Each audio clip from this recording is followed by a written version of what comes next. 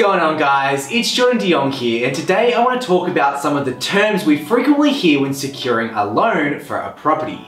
These include principal and interest, interest only, fixed, variable, and an offset account. Obviously, there's a whole bunch of other financial jargon that goes into a loan contract, but these are the 5 main terms I commonly get asked about. And although they may seem pretty straightforward on the surface, most don't actually know what's going on under the hood. Firstly, let's tackle principal and interest, also known as P&I. When you take out a loan to borrow money from a lender to pay for a house, you theoretically have to pay that money back, and it comes at a cost, also known as interest. So you can put the money you're paying back to pay off the loan into 2 separate categories. One is principal, which is the total amount that you borrowed, and 2 is interest, which is the money it costs to take out that loan. If you're on a principal and interest loan, this basically means you're paying both of these off simultaneously. A proportion of your repayments goes towards paying down your loan on the principal, and the remaining is charged as interest from your lender, and you'll probably never see it again. Now that P&I is out of the way, interest only, or IO for short, is pretty self-explanatory. If you're on an interest-only loan, essentially you're only making those interest portion repayments and not paying anything down on your loan. Obviously, the more of your loan that you pay down, the less interest you have to pay every repayment. So it makes sense to go P&I, right? Well, I think this is where most people's education level stops, and it gets presumed that P&I is the best way to go long term. We'll delve into why this way of thinking may even be harmful for your financial position long term at the end of this video. But before we do that, let's cover fixed versus variable. And if you're loving this content, don't forget to smash that like button. Fundamentally, there's this thing called the cash rate, and if you don't know what that is, you can just watch this video up here.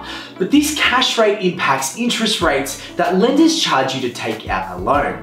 When the cash rate changes, so does interest rate. A variable loan is directly impacted by this because it's variable. It changes with the interest rate changes that your lender makes. And a locked-in fixed loan doesn't get impacted because once you've locked in for a fixed period, generally 1 to 5 years, the interest rate doesn't get impacted because it's locked in. So essentially, you're making a bet against the lender. If you think that interest rates are going to continue to come down, generally you'd want to keep your loan on variable so you can take advantage of these interest rate drops. And vice versa, if you think that interest rates were going to go up, you'd want to lock in that lower rate. Again, this seems pretty straightforward on the surface, but under the bonnet there's other things going on too, such as currently fixed loan interest rates are lower than variable interest rates, and if you went variable over fixed, it would take multiple interest rate drops to see the same or a lower interest rate equivalent to that fixed loan rate. In addition, fixed loans in most cases have limited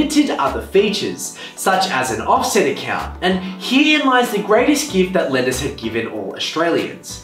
An offset account is a separate account that's linked to your loan. However, the funds that are in that account reduce the calculated loan amount. So if you had a $500,000 loan and $100,000 in an offset account, you'd only be paying interest on $400,000.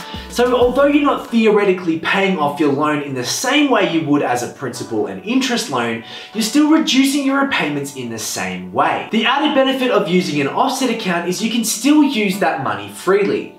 If a major event came up and you needed money handy, you could just take it out of that offset account without any complications. Where once you've paid down the loan in a P&I scenario, it's not as accessible without implication. To clarify my earlier statement that P&I may actually be harmful for your financial situation, I want to introduce you to the amortization schedule. For this example, we'll be demonstrating a $500,000 loan over a 30-year period on a 4% interest rate. As you can see, our total interest paid is pretty significant in comparison to the actual loan amount. Our calculated monthly repayment is $2,387. But let's see how this is broken up under the hood. As you can see, the interest proportion of this monthly repayment is much higher than that principal repayment. In the first month, we're paying $1,667 in interest compared to only $720 in principal. And it stays at this proportion for quite some time until eventually, slowly this amount shifts over that 30-year loan period until much more is being paid in a principal amount compared to interest. So in the case where you had an offset account, you could put that same $2,387 monthly repayment into the offset, and the equivalent proportions would work the same. However, say you could put $3,000 into that offset account every month. Then all of that additional $613 would go straight towards reducing your loan and have a much more dramatic impact on your next interest repayment. And if you didn't know it already, interest actually gets calculated daily. So say you got paid every week or fortnight and it went straight into that offset account. Well, you'd be reducing your interest by that full amount in the offset from the first night after it lands into your account, which in theory reduces your interest, meaning you're saving more money, and the more money you save in that total offset account, the less interest you pay again and again and again. So it's essentially this snowball effect to pay down your loan. Now, I'm not a financial advisor or a mortgage broker, so please seek out your own professional financial, legal, taxation, and property investing advice for your current situation. These videos are just my opinion and are general in nature and should never be considered as personal advice. But for me personally, on my principal place of residence, my typical loan structure is an interest-only variable loan with an offset account attached that I park all of my savings into, which reduces that total calculated loan amount. And one last little hidden gem, because I'm confident with my ability to control my spending, I use a 55-day credit card for all non-discretionary expenses. This allows me to pay for bills up front without money actually coming out of my account for another 55 days, leaving more money in my savings to reduce that calculated loan interest.